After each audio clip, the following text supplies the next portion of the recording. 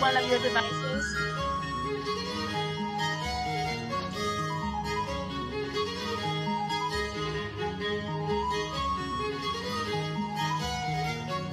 Is that still echoing? Yes, Yeah. it is.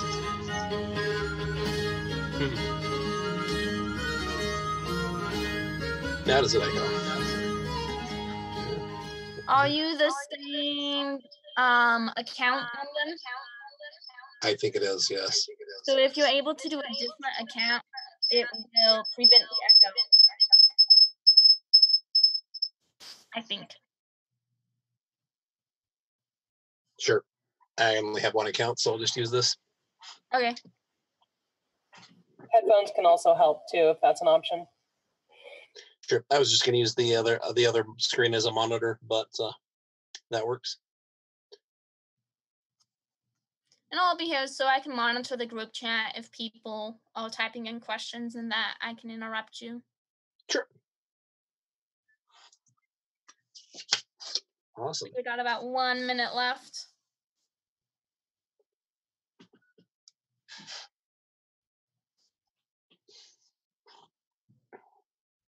I enjoyed your class, by the way. You did a fine job. I enjoyed your class, by the way. You did a fine job. Oh, thank you. All the scene finishes.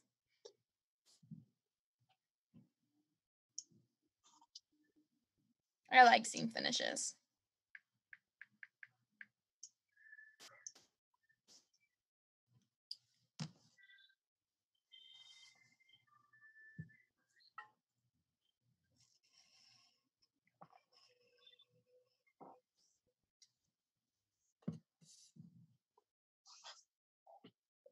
All right, it is now 1 o'clock. So I'm going to go ahead and figure out the best way. I'm going to start the recording and then screen share my screen so it shares your slide. And then I will unscreen share and you can begin the lesson. Great. So the recording is started. Screen share. Share. And then, shoot. This is in the way. No. My Google. Okay. Excuse me. There we go. Now I can do it. Learning curve. All right. Now I'm screen sharing. This is Leather and all its details by Cien Fuegos. It will last for 1 hour. If we go over the hour allotment, you are welcome to retire to the post-class discussions channel on the Discord. We have both a text and a voice channel for needing. And Fuegos, go ahead and take it away. All right, very good. Well, I'm happy to teach today a little bit about leather finishing and leather care, and that actually that's what I want to start out with is a little bit of care for your leather goods. If you wear leather armor or have other leather goods around, it's important to take care of it. It'll last for an awful long time if you take care of it. If you abuse it and don't take care of it, it'll last for a few seasons and then be garbage and you'll be buying it again. But it's expensive enough that you should take good care of it. As an example of that, I've got actually just a piece of armor that has been used for a long time. I want to say I've been told this guy's the third owner of it, third or fourth owner of it, and it's a great piece of armor. Has really good wear on it and everything else, but it hasn't been cared for as well as it probably should have. And so if you see here in the shoulders, there it's starting to fray and come apart, almost like it's layers of fabric or layers of cells and things there. So it comes apart in some of these places. Some of that has to do with the original finish that we're going to talk about. Some of it has to do with just maintenance of the leather. Just like if you have metal leather or metal armor, you've got to maintain it. You've got to oil it and clean it. If you've got metal mail, you've got to oil it and clean it and keep things from happening to this. You need to make sure you dry it properly. When you're finished having it all be sweaty and everything else, you've got to clean it and make sure that it's kept properly there. And it doesn't cost very much. It doesn't take very much to keep things like this from happening. So if you see closely, there's just a lot of fraying and dry that's in there, and that'll continue to move into the leather until the leather just really starts falling apart. And if you get into rivets and you get into other things like that, it will come to pieces. Your straps as well get dried out and they'll break, especially in the parts where it's thinner, where you've got a hole.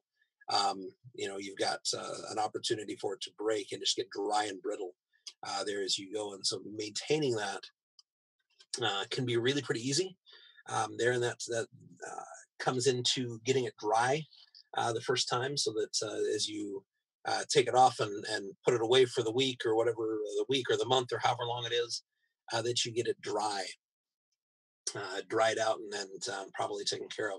If you got it dirty, if it gets some human buildup on it, other things like that, you can use something like a saddle soap.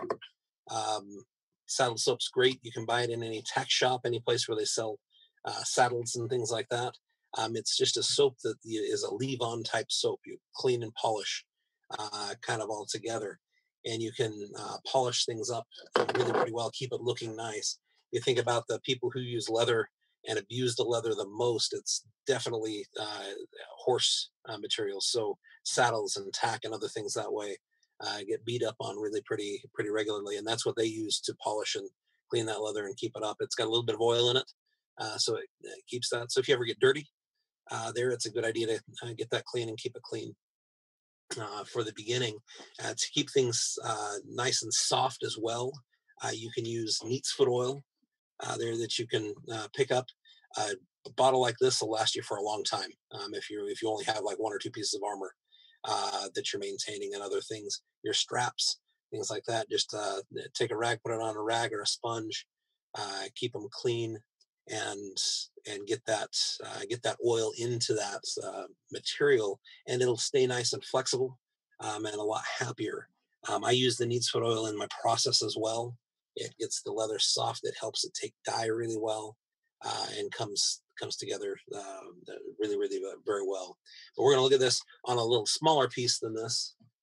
There's a pauldron that I have that's going to be kind of the center of the class today, and it has the same kind of thing happening there to it. It's starting to fall apart, starting to come apart, and something that you can do if you have this situation, you can stop it where at whatever point that it is, and you would do that by putting a little bit of oil on it, and you can polish some of those edges so that they stop fraying and put them together. If you do this in the process of building something, it does keep things a little bit better.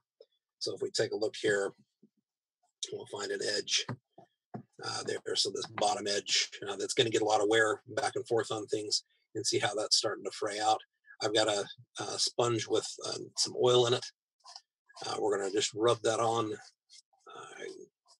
get that on there for the first little bit. The leather's going to say, "Oh, thank you." I'm a baseball player. Grew up with baseball gloves and catcher's mitts and first baseman's mitts. And again, that's a place that is not friendly to leather, because it's dirty and gets abused and getting beat on and everything else. One of the things that you do need to do as you play baseball is maintain that glove, and it'll last you for a long time. I still use the same glove I used in high school. But it's just a matter of making sure that you take care of that glove and oil it up. My younger brother would watch me oil my glove, every few weeks through a season or anything else, keep it clean, keep it taken care of that way. He'd watch that, and he got really into it.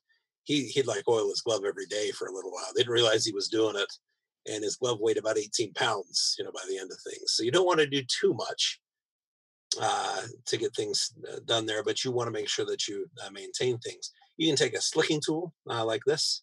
It's the tool nobody knows what is in leather kits. It's a slicking tool, and what that is going to do is, if you rub this on the leather, on that edge where you've had some oil penetrating into it, it's going to start to make that a slicker edge. When it's slick like that, things don't catch on it. It is a lot more comfortable to wear and comfortable to have that way. And because of this is a really flat cut, we're getting the edges done. If you look, you can see that we're starting to polish some of those edges and keep them nice. I'm not pushing hard.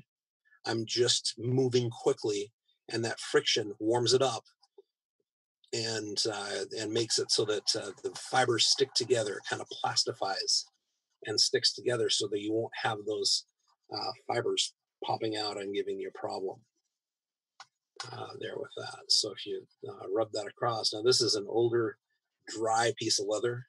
If we get it wet, we can do that. This is done. I've done this with the oil. This one I actually did just last night, and all I used on this was water. I just got it damp, ran this across, and it got nice and slick again. So if you can do that and get things right, that actually will keep that leather this way. You won't have to do this necessarily again, especially if you maintain it with the oil and make sure that you keep that oil content up in the leather itself. Any questions?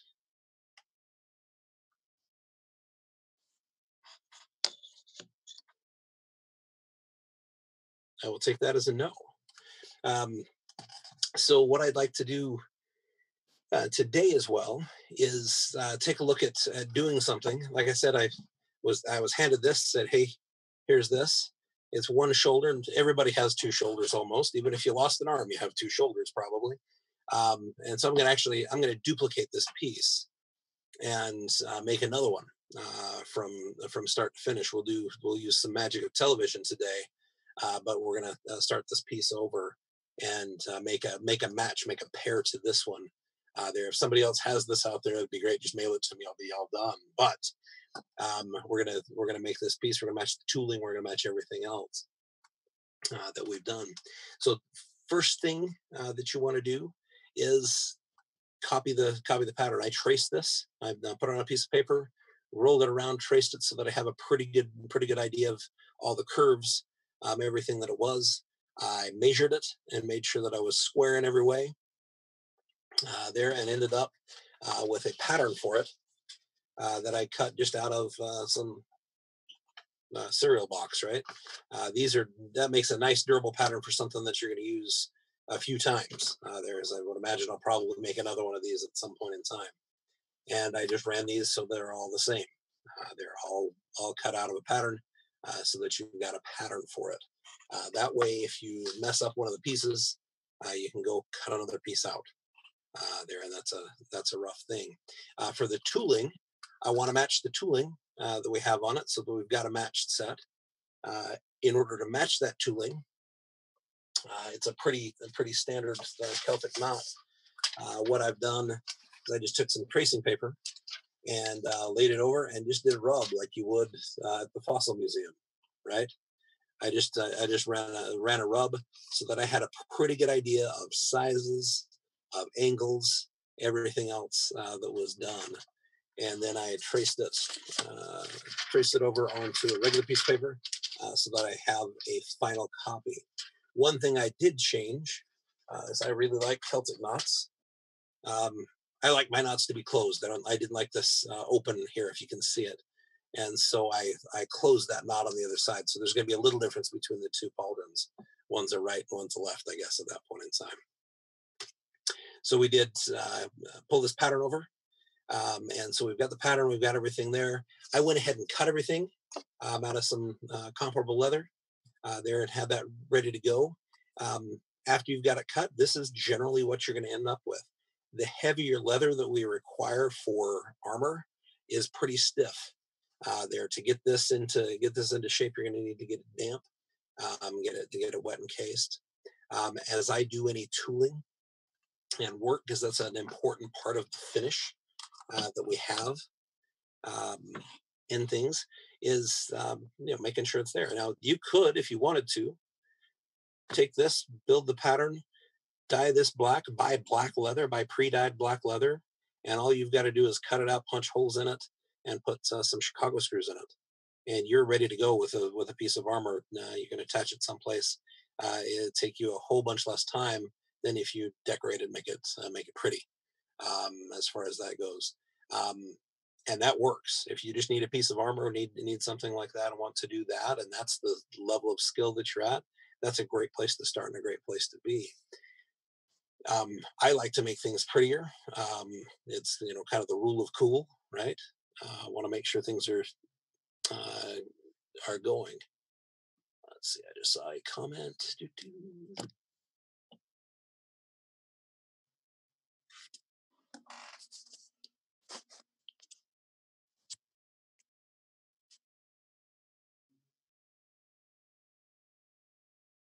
And I'm trying to get to the comments.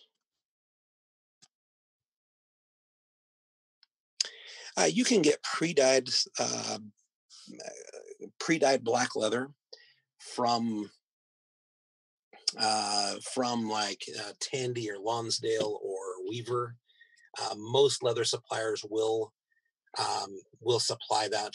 It's oil tan, it's oil dyed leather, and it generally is a little more expensive because they've done one more process to it. They've dyed it. I personally like veg tan leather, and then you just get a little dye and you can dye it to the extent that you want it. If you want it to be blue, blue black, you can make it a blue black. Lately, everything that I've dyed, everything that I've made has been red and black. So, if we want to make something, red and black, if you want to dye it purple, if you want to dye it green, you can dye it really any color that you want to, but you can get that. Just look through, and the important thing to pay attention to is you're buying that leather. If it's going to be for armor, you do need it in the 12 to 14 ounce range. 10 to 12 will sometimes get you thick enough, unless you're going to layer it. If you're going to layer it, sew it together, rivet it together, then you can do that out of the 6 to 8 ounce leather, and layer 2 parts of it together and have it end up thick enough. But that's something that can happen.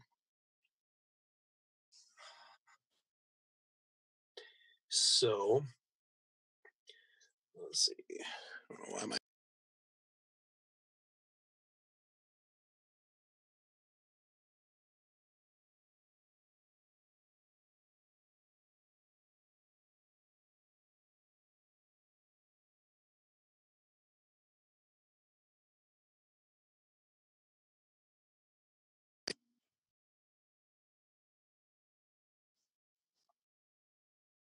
Jeez. All right. Am I back now? Is there anybody unmuted that can tell me they're back? Yeah, you're back. Okay, great. All right. So as far as that goes, that's where you can get it. Most suppliers do. Just pay attention for that thickness of what it is. It is oil tanned, so it'll be tan all the way through. Like if you look at this leather, if we were to cut into this or carve into this at all, it'll be black all the way through. It's completely black. All of the leather is black there. When you dye something, unless you're really, really dipping it for a long time and leaving it in that dye for a long time, you're going to get that first 0.5 millimeter there, which is about all you ever need. You'll get that first little bit. As far as cutting leather quickly, especially the thick stuff, I actually just use a utility knife, just a craft knife like this, razor blade. You want to make sure you keep it sharp. That helps to really move through the leather quite a bit easier. If you do, the best thing to sharpen a blade is actually leather, which is kind of ironic. To strop that blade, I've got a little jeweler's rouge in here on top of a piece of veg tan leather, and you can just run your knife back and forth this way in a strop, and it polishes out that edge. And it keeps it nice and sharp so that you can move through leather really, really very well and get that taken care of. So if we've got a piece of leather, most of the time if you're cutting, you want to keep your angle as low as possible. If you kick your angle up this way and have a really high angle on your blade, you're going to have an opportunity to change that direction. It's going to jump out of the channel if you're cutting with a ruler next to it, a straight edge or something. If you raise that knife up, it has a tendency to want to wander up over top of the blade, over top of up over top of the ruler, or it can wander out of what you've cut already. If you keep it nice and low, a lower profile like this, it tends to stay where you want it to be. You don't want to put a whole bunch of pressure on it. You want to make sure that you have it nicely done. You can pull across. If you look there, I barely cut anything there. I didn't put a bunch of pressure on it, anything that way. Just put one layer there. And then what I'm going to do is come back and put it back in that same channel and cut through that same thing and just make multiple passes. It's death to that leather by 1,000 cuts. And this is only 8-ounce, 6-8-ounce leather, but we cut through that really pretty well. As I cut this piece of the 12, 14-ounce, that's how I did that. I went through, I cut it in sections like this. That way I'm following that same curve, and it really does get it taken care of for you for that. So the next thing I will generally do, once I've got a piece cut out, I've got marks made for where I want to punch holes. The next thing I'm going to do before I get this damp or case it, I want to bevel my edges, the edges on things. That's one thing with this original piece that wasn't done as much. The beveling of the edge, it's actually a little tool like this. And if you can see there, it's a round knife, right? So we're going to cut this and put a round edge on here. Because if we leave this square edge, that's going to catch on things. It's going to fray up. It's going to get beaten up. And it's just not going to look nice as long as when you have a nice rounded edge. A rounded edge is gonna do well with this. Basically, you're just gonna put that in the little groove, just the corner of it, and it's really pretty satisfying as you push right along there and make a mess. Push along it. You're gonna get a little chunk of leather. You make your own little leather lace that way. It's not very strong. There, and run that right off. When I mark things out, I generally use a pen. I'll use a ballpoint pen or a marker, and I don't worry about that, whatever color it's going to be, even if I'm going to make it light, because I'm going to cut that pen mark off. There, it's gonna go away as we bevel that edge. And what that has done to the profile of the leather, it's just taken that corner off. So even now, if we don't do anything else to it, it doesn't have that corner to catch on anymore with anything that's happening. So if we bevel around the back side,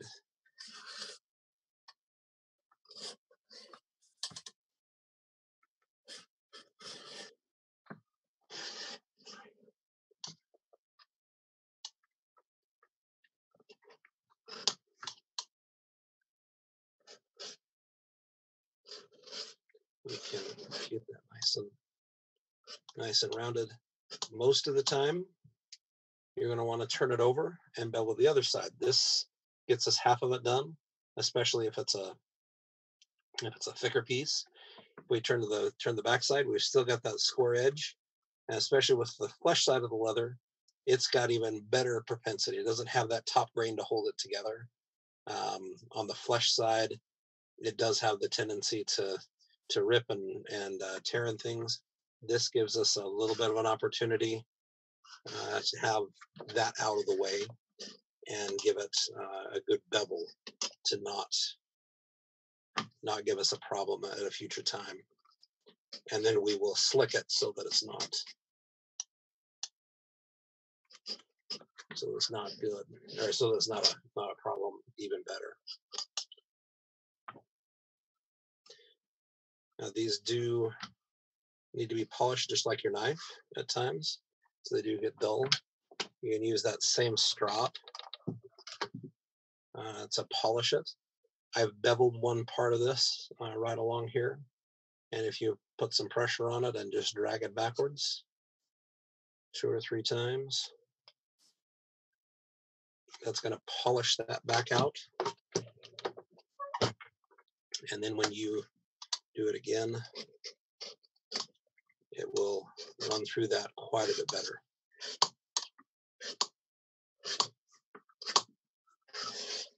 So if you ever run into trouble like I had right there on this front side, there, first thing that you can do is go back and strop the blade. If you ever run into cutting where it's starting to snag in the leather, not cutting well, strop your blade and have it be nice and sharp. That way you've got that taken care of. Now, times that you wouldn't bevel both sides is if you are putting two things flat together and you're going to want this to lay flat and not have that bottom edge to get caught up under something. You want it to be flat and have it be square into something. You might not bevel that, but for the most part, you'll generally bevel it that way. So with the beveling done, and the reason I do the beveling without it being damp is a lot of times if it's damp, you've got to have it really perfect for that beveler to work really well. There are a lot of different bevelers. This is, I think, a number 4. You can buy them smaller and bigger. You can get them all the way up to a French beveler that actually is pretty wide. It's almost the skiving knife.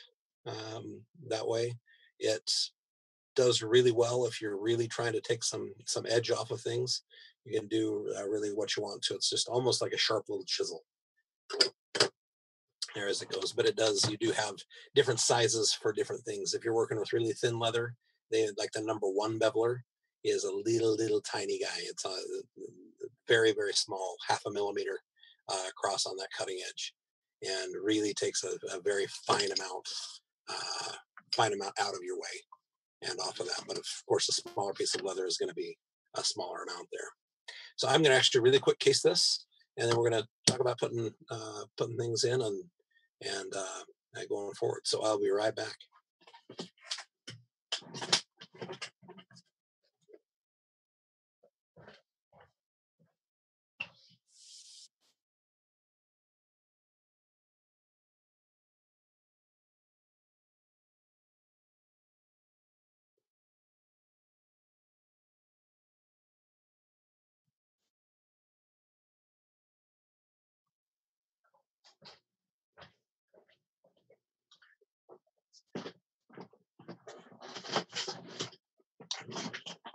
So I just ran this under cool water for just a minute or two.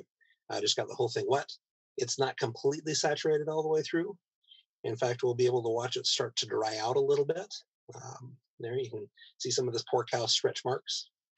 There, one thing that I've noticed is as you get into the thicker leathers, they are much more of a utility and they don't have as great a grain. They're not as high quality. They're most of the time for armor. It's not going to be super pretty, anything really, really super nice. If you want something super nice, sew 2 layers together. Buy a nicer cut in a 6 or 8 ounce. That'll be a little bit cheaper because to get something super thick, super nice, there's not a lot of call for it. So it does become very expensive. So you can see that the color's changed. Our flexibility has changed incredibly just with a dunk in water. If you don't work with leather very much, this is something, as I started, this was something that was absolutely crazy amazing to me, is that, oh, you're not ever supposed to get leather wet, right? But with this, you do. Now, in my process, I usually try, once I've cased the leather or gotten it wet like this, I try to not let it dry out until I'm finished and I'm letting dye dry. Mainly because if you do let it dry out and wet it again and dry out and wet it again, you're actually doing what you're not supposed to do with leather, and why you don't usually get things wet with leather, and you're drying that out. You're getting things in. If you happen to do that, if you get away from a project and it dries out, put some oil on it. Take some of the neat's foot oil and rub it down with it so that it has some oil and some happiness there with it. There, at this point in time, you take your pattern, what you want to put on as far as a decoration of any kind. And this is kind of another cool leather property. If you're doing something big, you can take something to hold it down and make sure that it stays in place. This is small enough. I'm just going to use my hand. It's kind of like pinning when you're sewing or not pinning when you're sewing. This spot is actually the center of the top. So I can kind of line that up with the center that's here.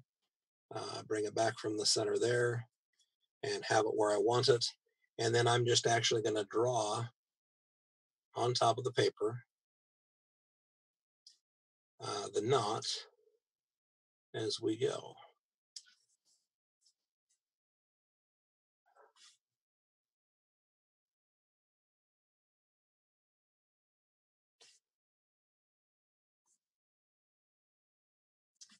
And this is a quiet, boring experience. It's pretty satisfying if you like to sit and draw. These are fun things to experiment with and draw out.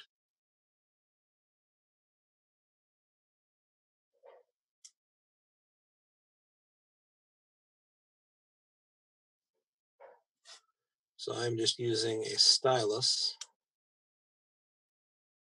I'm not pushing very hard.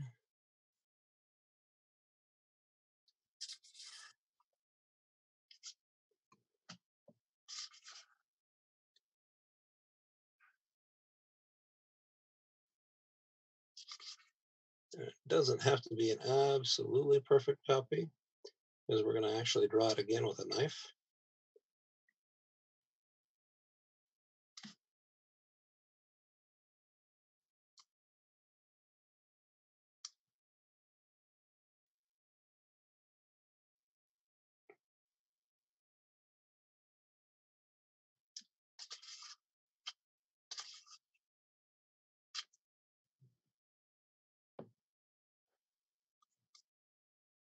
If you do really big ones, you can kind of go cross-eyed sometimes.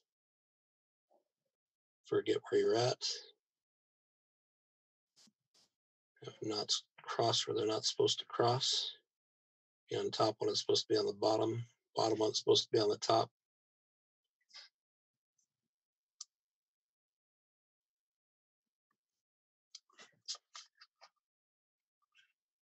But we've got that fairly well drawn for doing it by hand, live, etc. Any questions as we go?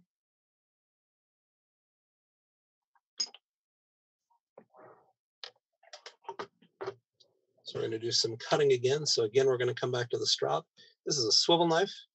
It's an intimidating little thing that comes when you get a leather kit, a leather tooling kit or anything else.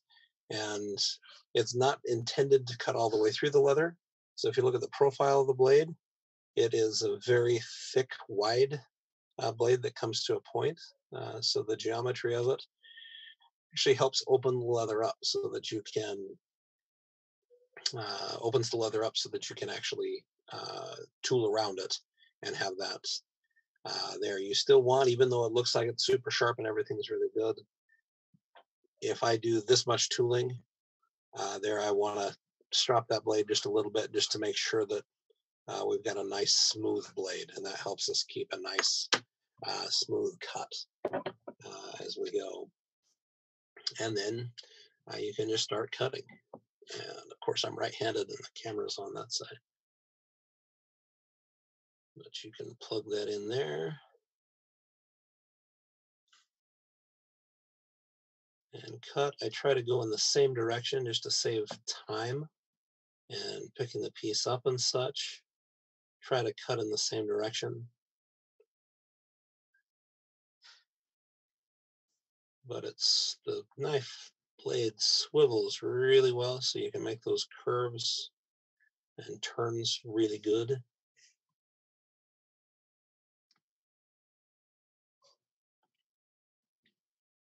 If you're coming to where things cross, like here we're going to have this crossover, don't go all the way to the next one until you have that one cut, because when you start that, you're going to want to put the corner of the blade in there, in the old groove or in the last cut, to actually come out and come across. So we'll put that in that spot and bring it out from there rather than cutting into it. If you would come the other way, you have the chance of cutting into this section. And once leather is cut, you can do some things to kind of squish it back together. But kind of like after you bend a piece of metal, you're going to have to work really, really hard and it may not ever be flat again. Or if you crumple a piece of paper up, you're probably not ever going to get that piece of paper nice and flat again. So I usually try to make sure as I'm tooling anything like this that we come into those corners the same way. I'm not used to talking while I'm tooling, so that's different.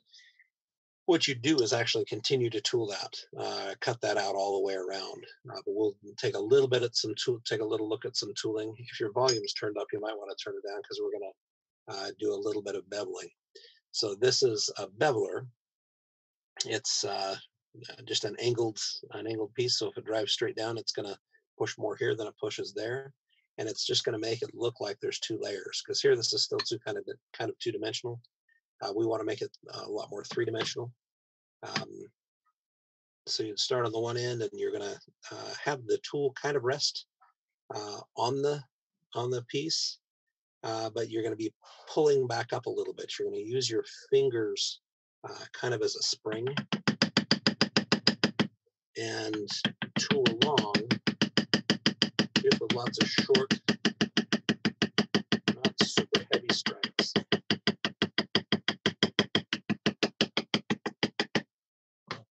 And so we can see with that little bit, we came out to make a difference between the two. We've got a bevel moving down towards this. So the design is going to stand up. And we go in little tiny short things. You see people, I've seen things that have been tooled that it almost looks like somebody's gone this way and said, okay, hey, I'm going to have one hit per tool and move that tool all the way across because it's a big tool. But you can see those tooling marks and how it's bigger in the middle. So it does work much, much better to move that tool just a millimeter, 2 millimeters at a time, just a little bit, so that you're getting each hit over and over with a place, and that makes a lot smoother tooling. You can then go back and actually smooth that tooling out with the tool itself and get that taken care of. Another thing that we want to do as a feature of this is we want to make it look like the knots that are the lines that are underneath are actually going underneath. So you'd bevel those as well. And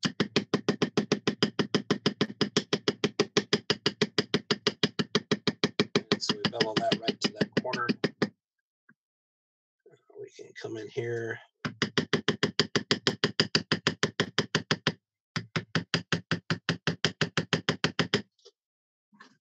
Bevel that again. Actually, that's not cut.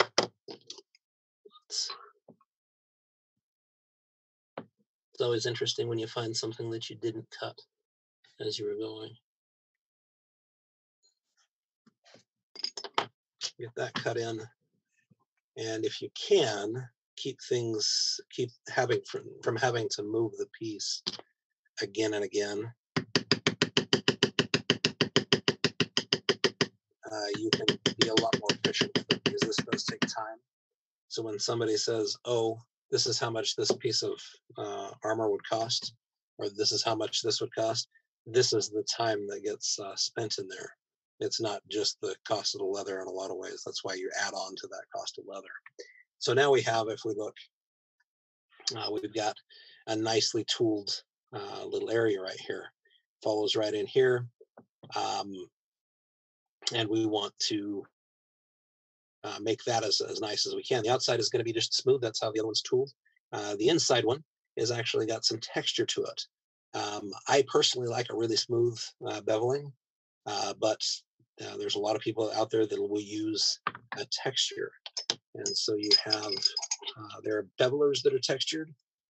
This particular texture is a little bigger texture. So we've got a matting or a backgrounding tool that's got this, and they also make the beveler with that same pattern on it. So you've got a large and small. Your small tool really gets used in these small corners and small spaces.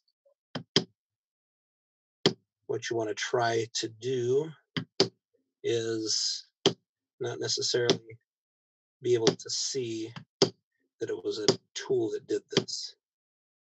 So you'll change directions and get things backgrounded in.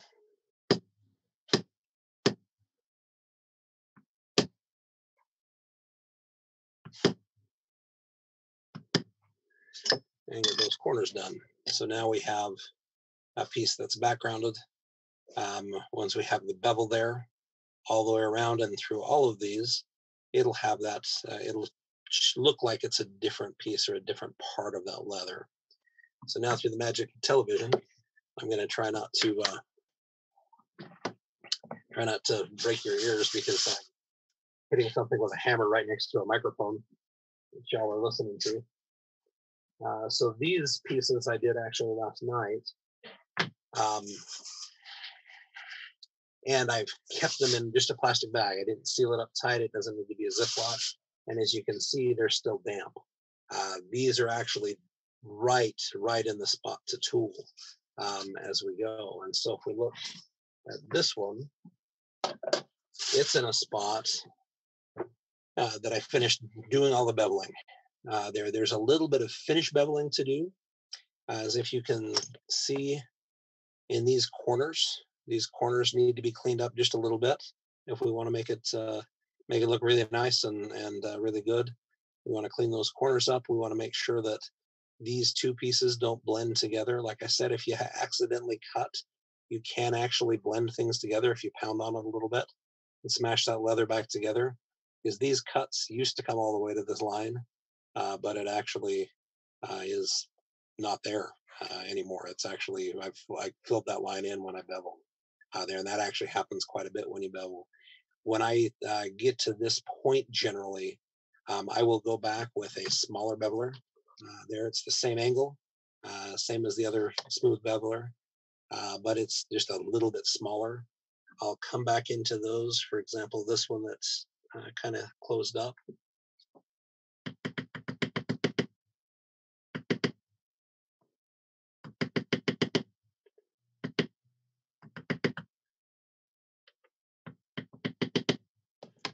And I will clean around that.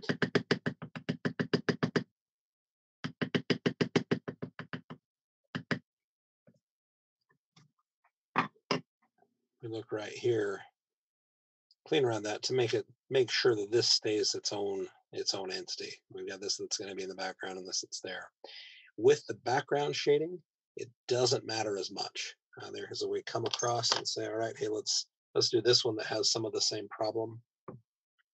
And we take the background shader and say, here we go. It's the magic of background shading. Suddenly, many of your mistakes and errors are very well hidden by that background shader.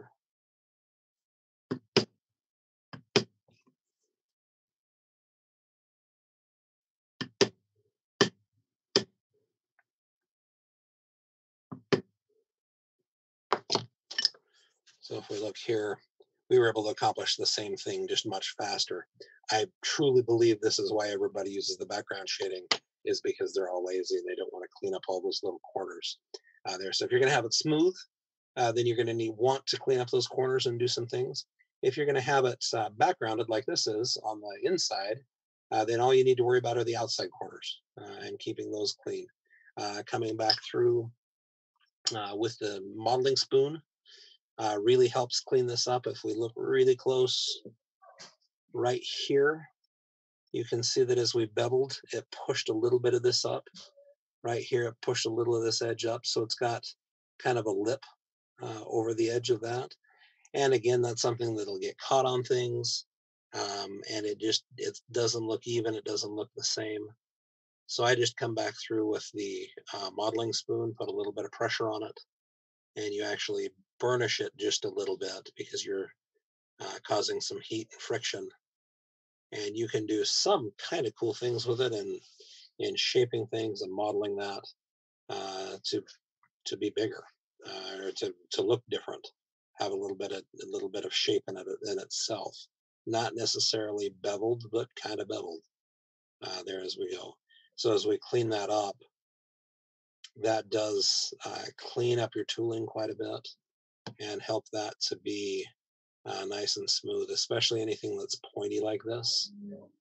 We want to make sure that that's kind of compacted together so it doesn't fall apart. So we've got, so it's not getting caught on something later and torn off. So now we can see it in this outside edge that we've done. That makes that just nice and smooth and round, if that makes sense. Any questions on this far in tooling?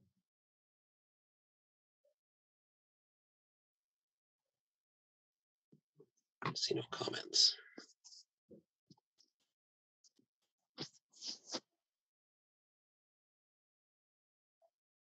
All right. So all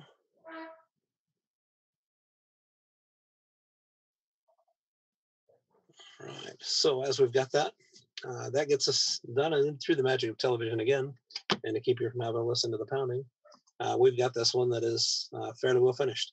We got edges pretty well knocked down. It could possibly use a little bit more TLC and happiness in a few places there, and that you'll always see afterwards, just like doing anything else that's detailed. But this is pretty well ready to be dyed. Before we dye, we want to put our holes in it. These are Chicago screws.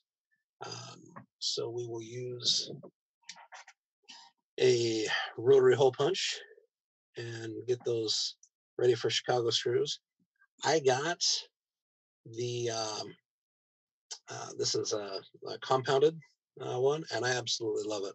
I've had a regular one for a long time, and with the heavy leathers, it was frustrating to try and punch through. And a lot of times, even for edge pieces like this, I would use a drill because you can use a drill, especially with the thick leather. Just make sure you back it with something. But you can very easily do things. That is not a Chicago screw. So a lot of times as you're patterning and marking what you want things to be, always remember you can make a hole bigger, but you can't make a hole any smaller. So that's going to be a regular rivet up there. And so sometimes as you're marking holes, it's a good idea to mark them differently to remind yourself that, hey, this is going to be something different than what it is. This is going to be a regular rivet just for a retaining strap. And all of our other holes are going to be put in like for a shoulder strap or anything else. I'll put those in as needed, just over the finished product. So we've got our holes made, everything ready to go. This is ready to take care of our edges and to do some dyeing. Whenever you dye, you want to make sure that you wear rubber gloves. Remember, you're made of leather too, and leather dye is intended to dye leather. And so if you're made of leather, we don't want you dyed. So it's a good idea to wear some gloves. I'm super cheap, so I use gloves until they break and or something else happens to them. A lot of times I'll get a little pinhole in a finger, and after I've been dyeing things for a little while, suddenly I'll have a finger that is all black and all the rest of my hand's clean. So I've been dyeing there. As you're tooling, in case you're new to leatherworking, they always talk about your marble slabs or things like that. This is just a chunk of marble. It's actually a chunk of granite off of a plant stand. It's just a table that I had. You can get them. They're a little tiny slab like this. Will cost you $25, $30. There is, you buy it from a leather supply company. This cost me nothing. It's a plant stand we were going to throw away because the table was all dinged up and actually fell over, I think broke, which caused this little chip. But that works. If you're looking for another place for it, you can get them at like a granite countertop place. What they cut the sink cutouts, they usually give those away. And that is actually the perfect size for that. It's not too heavy. It's not too big. You can get it in and out of your way. and works really well. I'm a really careful dyer. I don't get very much in the wrong place, but you always want to protect your work surface and keep dye from being where it's not supposed to be. I use for the edges on something like this. This is the lower one. So I'm going to use another little edge treatment involved in this as well, because it's going to get some of the most abuse that happens. But we're going to use black. I actually really like the water stain. It's the EcoFlow water stain. It works really, really well. I haven't had it really come off very much, especially if you put a top coat on it. It stays really, really well. It cleans up with water. It doesn't smell bad. I'll stain here in my workshop inside my house, and my wife doesn't complain about it like she does when I'm making something with contact cement. Hey, the whole house stinks. What are we getting high? What's the deal? But this comes in a whole bunch of different colors, green and red and black and blue and purple. They have metallic additives that you can put in with it. They've got gold and silver as well as a pearl. When you put the gold with something, it does act as a yellow. So you want to make sure as you're mixing stains, these do mix really well. If you're mixing stains, you want to make sure that you're paying attention to what it's actually going to be in the end. So you'll shake that up and have some. I apply almost everything with a sponge. If we're doing something really careful, we'll use a dauber or a brush, but it's a good idea to run that way. For this edge, I've got this all beveled and happy and ready to go. I think I missed one edge. In fact, I did. And this is why I don't bevel when it's damp, because it is just super mushy. If we look there, it just comes out as a little bit of goo and mush, but we want that shape there. We're going to put some dye on because this is going to be all black. I don't care where it's going or what's happening with it. We are just paying attention. Jump in and say that we have 10 minutes into our 10 minutes, yep. class starts, just so you know. Yep, I actually just saw that my clock just went off. Thank you. Okay. Sweet. So we're going to put that in there and have some black that way. Because this is the bottom edge, it's going to receive a little more abuse. I'm going to use some gum tragacanth. I've liked it better than wax, better than anything else that there is, for a really, really well finished edge and an edge that's going to hold together. It puts a little bit of plastic, I think, in the thing. I don't know all of the chemistry of it, but if we look there, that's how that's going to look beforehand. We're going to run the slicker on it. I'm not putting huge amounts of pressure on it. I'm going to switch kind of back and forth between this second slot and the first slot to be able to get all of that edge taken care of. You don't want to push too hard. Then you can use the other flat edge there to really get the things taken care of. And if we look at that at the end, we have a nice, slick, super shiny. So rubber glove, if you're rubbing it on regular leather, you get a lot of friction and catch. Here, you hardly hear it. It really just, it runs really, really smooth. So that works out. As you're putting your dye on, depending on the type of finish that you're doing, you do want to take off excess. You don't want some pulling up because that's going to give you some uneven dye there. And I got a little overzealous with what we put on there in the first place. I'm going to really quick dye the majority of this, and we'll come back to those other edges in another moment. We're going to dye the majority of this, let that seep in a little bit, and then we're going to wipe off some of our excess. Not letting that quite sit long enough, so we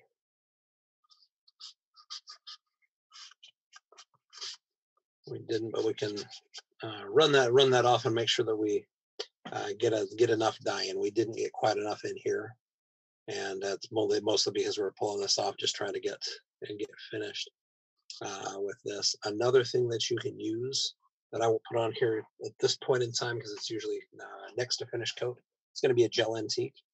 In fact, I will see what it does. A little tiny bit of this goes an awfully long way. As far as the antique goes,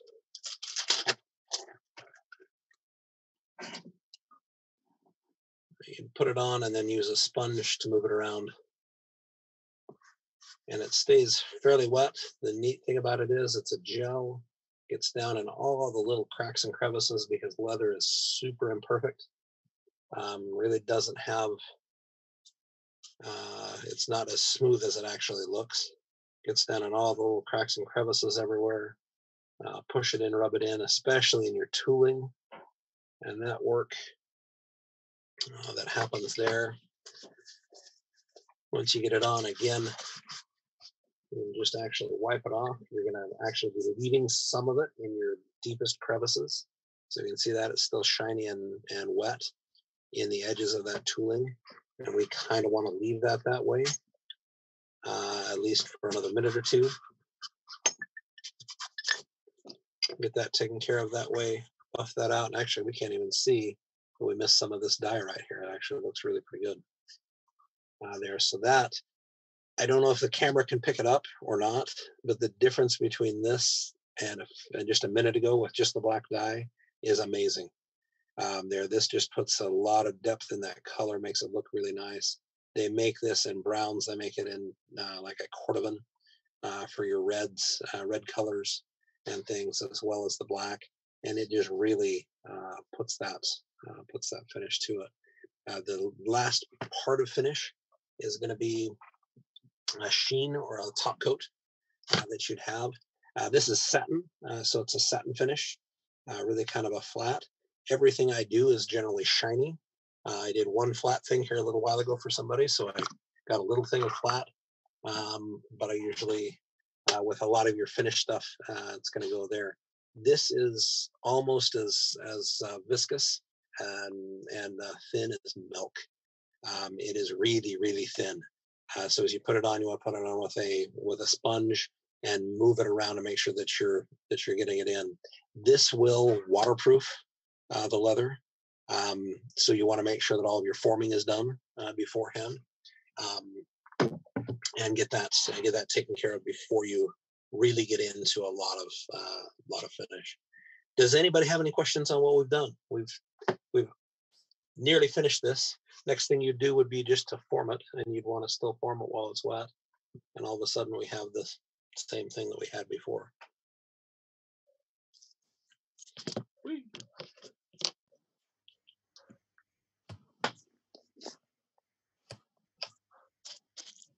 Do you do any oiling during your building process? I generally do. I'll generally oil a little bit. I oiled this leather last night before I got started with it. I don't know why my camera went away. I do. I'll oil throughout the process just to keep things damp, especially straps. Your straps, you want to make sure that you've got quite a bit of oil in them, especially before you put that top coat on and put that finish coat on there, because that kind of locks things in there. Through time, that top coat's going to get worn a little bit, and you'll be able to get oil back through it. But at the beginning, that oil is important through that process. And I actually skipped that as we were doing this. I usually do oil. Darn clock.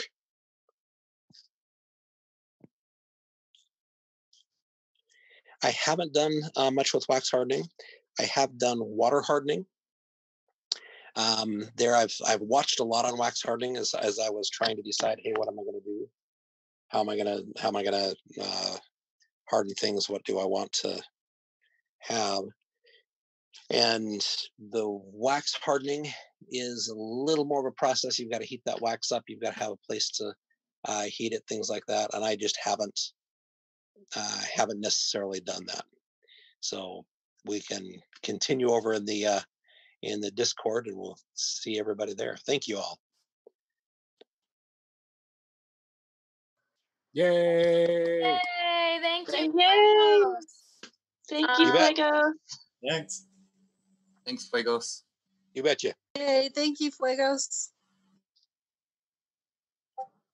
Cool. So we have joining in Alina's class in 2 minutes about how to make a Gandalf satchel. Yes, I'm here.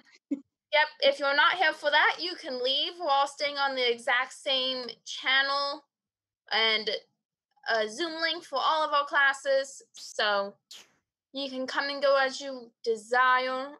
As Lynn just said, we can continue the conversation about leather on the Chaos World Discord, and he shared a link to that in the chat. So if you want to ask Fuegos questions, you can direct them there, or you can find him on Facebook, I'm sure. We also have a plethora of other leather workers on our Discord that would be able to answer your questions if you post them. And then, Alina, I need to get set up so I can share your screen for the beginning of the recording, so it has that timestamp.